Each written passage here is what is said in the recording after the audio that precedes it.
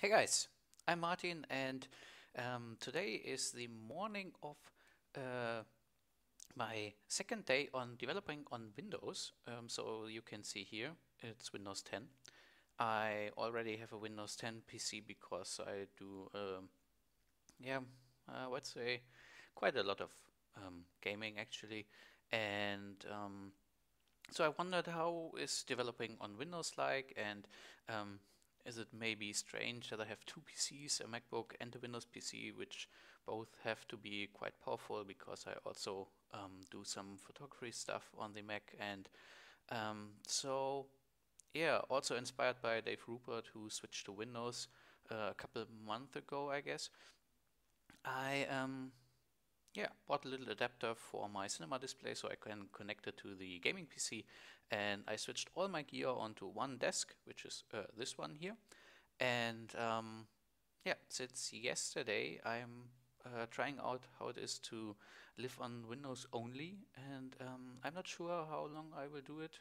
Maybe I will switch forever. Maybe I will just go back to two separate PCs for yeah, fun and work and Mac and Windows. But for now, I'm on Windows, and I thought I would share my setup so far with you. So um, it's basically almost the same as on the Mac, and it's really easy to get running, for me at least.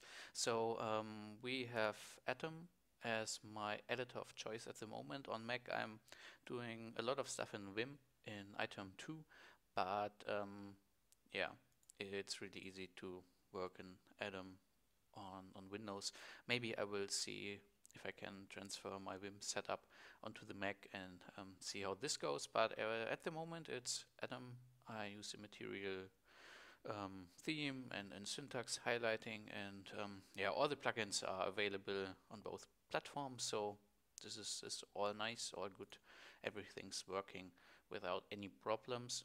Um, just a few shortcuts, are different between Mac and Windows, but yeah, no problem. So then my command line app is Commander. Um, I'm not really understanding what it does all, but it's working. I can move through folders. I can um, use gulp, and yeah, so the basic things are working. Vim is even working. It's Vim 7.4, so that's nice, but I don't have any Vim RC file, so yeah, this is for another day. But yeah, Commander is awesome, looks quite good. I have uh, nothing customized so far, and I can see on which branch I'm at, and yeah, awesome. So next up is Slack. No, Slack is awesome, but nothing to do with the development setup. The Twitter app is horrible, but it works kinda. Then I have the GitHub app for all my Git things. Um, yeah, it looks a little bit different than on the Mac, but basically all these things are on the same place, and just the layout is a little bit different, the design, the icons, and but it looks modern.